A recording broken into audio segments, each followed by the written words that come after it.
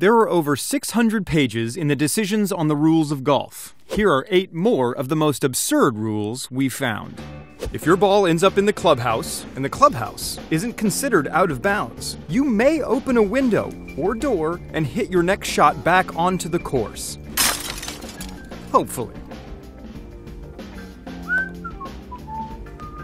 If you hit your ball into a moving river, you may hit the ball, as long as you don't wait for it to float to a more opportune location. If you snap your putter in half out of anger, you can no longer use it.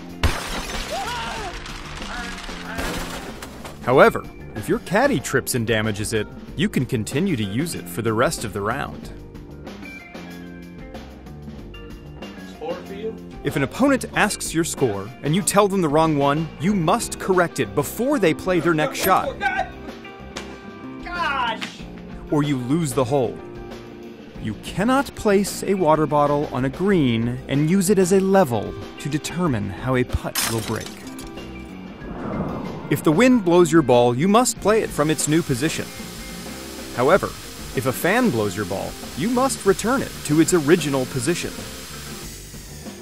If you've lost your ball, you can dig in a bunker to look for it. If you find it, you must put it back as it was, leaving only a small portion of the ball visible. If your club head falls off during the backswing and you complete the swing and miss the ball, it doesn't count as a stroke. If your club head falls off during the downswing and you miss the ball, it does.